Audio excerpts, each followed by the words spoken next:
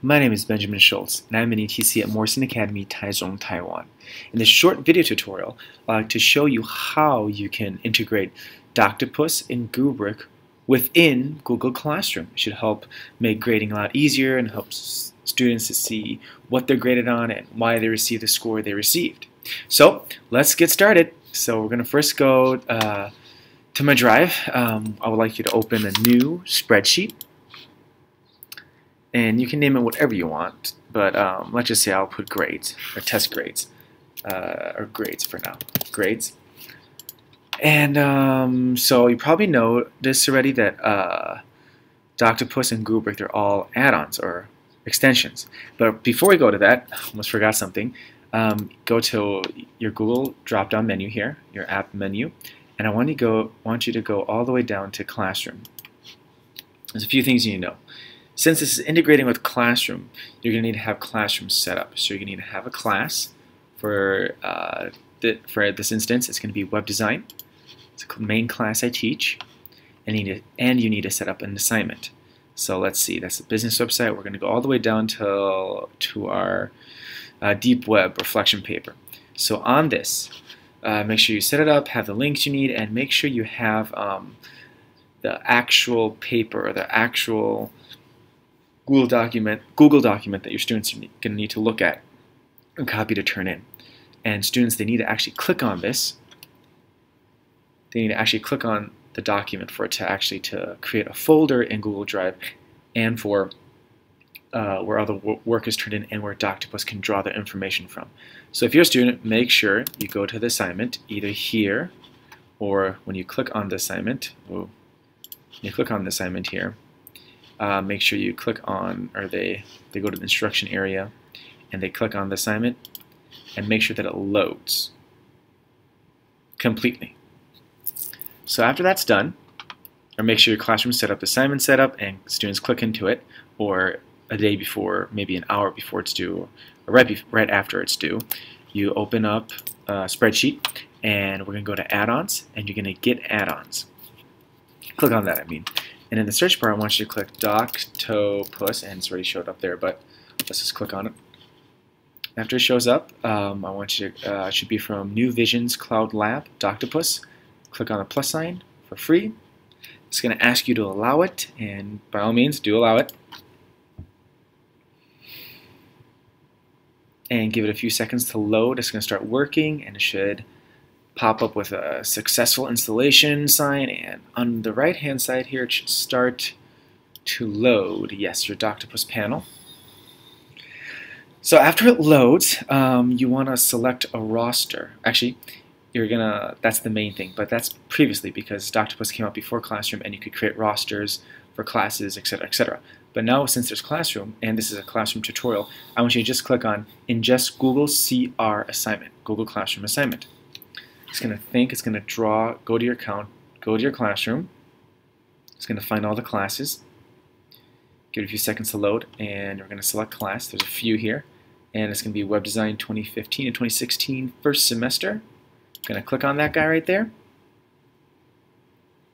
and select assignment. So this was the dark web reflection paper. So click on that. It's going to actually start to draw information from Classroom. If you notice here on your sheet, it's all blank. At the bottom here, a new sheet should appear with after a few more seconds with ingested information. Sometimes this takes a longer time.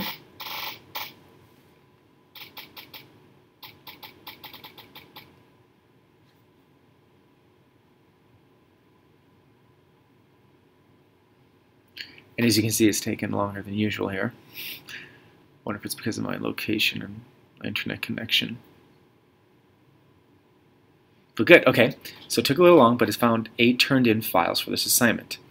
Now, personally, since I want to grade these, I will only ingest files that are turned in. You can also grab files I think students have in there that just put in there, or put on in Classroom, that are ready for turn in but not turned in yet. So I'm going to click only ingest files that are turned in, click ingest assignment. And as you can see here, the other sheet just showed up at the bottom here.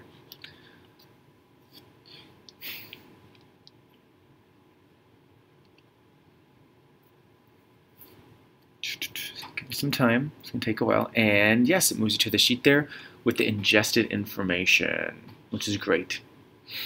So as you see here, you have your student's first name, last name, email, their file key, file name, and the file link, which is very important. And now your Doctopus panel should have changed. You can refresh edits and counts.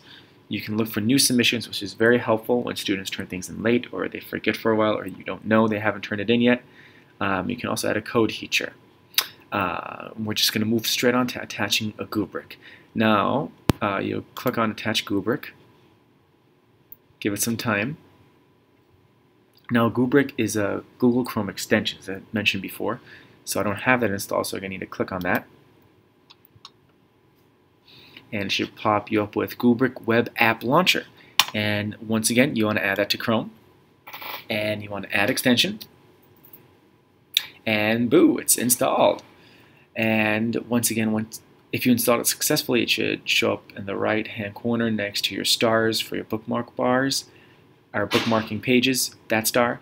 And then it says it's visible when the extension can act on the current page, which is great. So you can press close, and I'm going to press close again. I'm going to close this tab. I'm going to come back here, and I'm going to click on Grading for Dark Web Essays.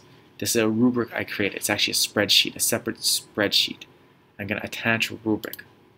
While it's attaching, I want to show you what the rubric looks like actually. So I'm going to go to my Google Drive and type in Grading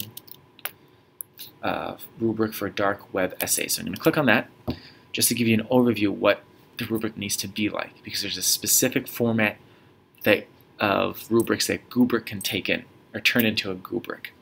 So as you can see here, my column and row A1, or column A and column 1 and row A, this area right here, it's blank. All rubrics that you push into or ingest into Goobric has to be blank. And starting from B down, you can have numbers, and from 2 down, you can have your topics. As you can see here, I have focus on topic, accuracy of facts, all this stuff here, rhythm, you name it. So this is just an example of a rubric. It has to be in this format. You can have, I think, up to as many numbers as you want, and up to as many categories as you want also. So going back to grades, as you can see here, it attached the Goobric, so it says Grading Rubric for Dark Web Essays is attached, which is great. Now, how do you actually start grading these things here?